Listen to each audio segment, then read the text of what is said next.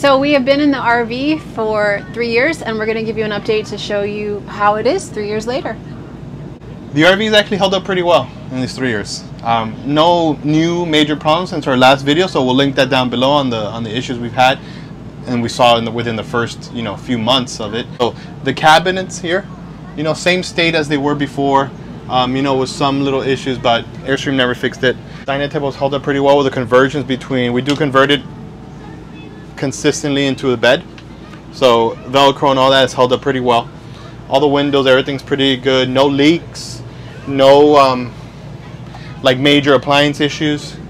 The TV works. The refrigerator does take a few hours, maybe like about 12 hours to cool. It's been on for more than a day, and it's freezing in there, so it's good. The refrigerator's good. This hood is good. The oven, we rarely use it, but it works. The sink, we had an issue where it was like rusting or a little rust around here. They fixed that at the dealer, and it's been holding up, and it's been a couple years since that happened, or at least over a year since that happened. And the bathroom has actually held up pretty well. Sink works. This sink never had any rust issues, so it's always been good. What we do use most of the time, right, the shower. This shower door sweep.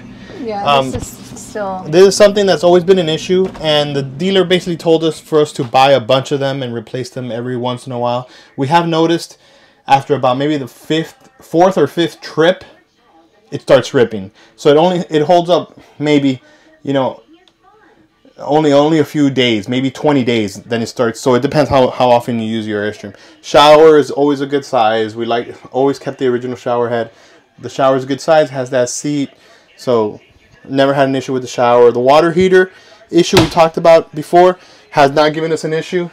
Ever since then, it's been holding up pretty well. We use this a lot also just to check the tanks. On the outside, it looks pretty much the same. We did have a nail. I remember about a few months ago, we did have a nail in one of the tires. I took it to the dealer, and for them to change it, they were going to charge him like $100 or some extraordinary thing. Yeah. We had them put in the spare tire, and then we drove with the spare tire. But even just to do the spare tire, they charged me like $100 just to change the tire. Just to change the spare tire to that tire, but not fix anything, it was like $100. So it was a lot. But then I found out when I got home, I took the nail out and there was no issue. Like it didn't puncture the actual tire. There was no air leakage. So we put that tire back in. So thankfully that happened. I did have that tire insurance, but that's a mission. All these insurance things, they ask for so much documentation, and it was on hold forever, and we were just like, whatever, let's just see if it works. Let's put the spare tire and go figure it out at home. So that's what we did. These lights always worked out very well. We showed them in another video of ours.